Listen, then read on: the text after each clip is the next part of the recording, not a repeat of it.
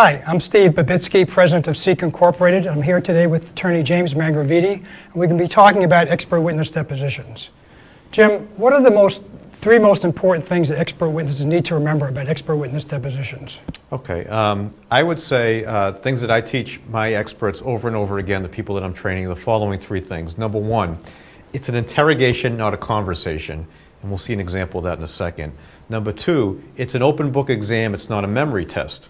Okay, which can be very comforting to an expert. And number three, be very careful of absolute answers. Those are just three bits of advice that I would give somebody who's going to give a deposition as an expert witness. So can you give us an example of each of these points by doing some role playing with me? I'd love to.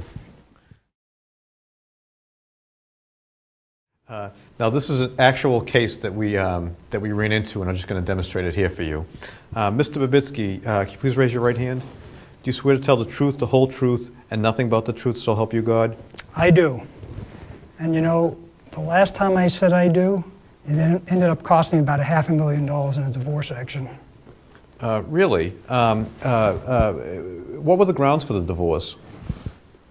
Do we really have to get into that? What were the grounds for the divorce? Cruel and abusive treatment. Was there infidelity as well? Yes. Were there restraining orders issued against you? Just two. So the point we're trying to make here is it's an interrogation, not a conversation. If you're having a conversation amongst friends, somebody says, I do, you can talk about your divorces, you can talk about whatever you want. When somebody asks you to swear if you're going to tell the truth, the whole truth, and so help you God at a deposition, you don't want to give out this, this extra information that you just went through a messy divorce. So that's the lesson that we're trying to teach. The next lesson that we're trying to teach is it's not a memory test, it's an open book exam. Quick demonstration for you. Mr. Babitsky, when were you first retained as an expert witness in this case? April 14th, 2013. Thank you. Again, the lesson here is it's not a memory test. He didn't know the information off the top of his head. He has his well-organized file with him. He looks it up. So it's an open book exam. Okay, the third bit of advice that we'd like to give people is to really be aware of absolute answers. And for that, Steve is just chomping at the bit to do a demonstration with me as the witness. So we're going to switch roles here. I'm going to be the witness, and Steve is going to be the examiner. Mr. Mangraviti, have you ever lied? No. Okay. How old are you now, sir? 45. So is it your testimony here today that in your 45 years of life, you've never told a lie? So you never told a lie to your wife? No. You never told a lie to your parents? No. And when occasionally you took your wife out to dinner? I take her out a lot. She likes to go out. And sometimes she puts on a nice tight red dress? No. Blue dress? She doesn't wear dresses. Pants? Yes. Does she ever ask you, sir, does this outfit ever make me look fat? Does she ever ask you that question? Yeah. Does she ever ask you that question? Yes. Okay.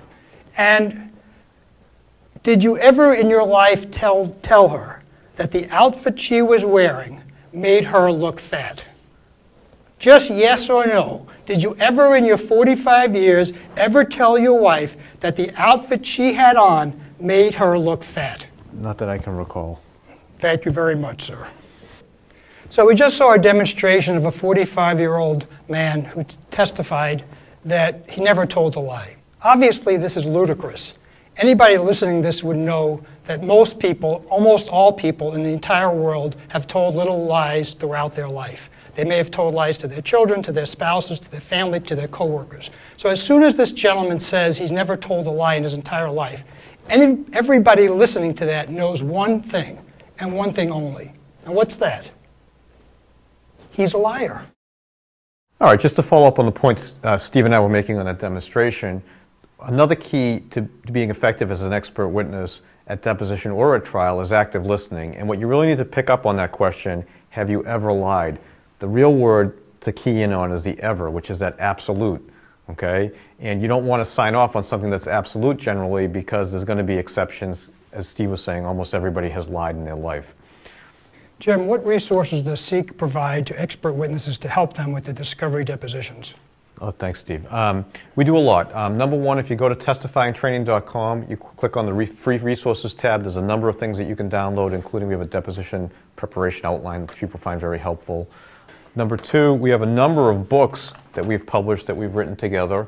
The A to Z Guide to Expert Witnessing, a book on depositions, a book on being a dangerous expert, for example. Number three, we offer public training seminars in various parts of the country throughout the year. Click on the seminars tab, you get information on that.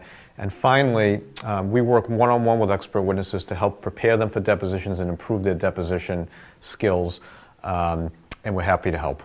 Visit testifyingtraining.com or give us a call at 508-457-1111. Thanks.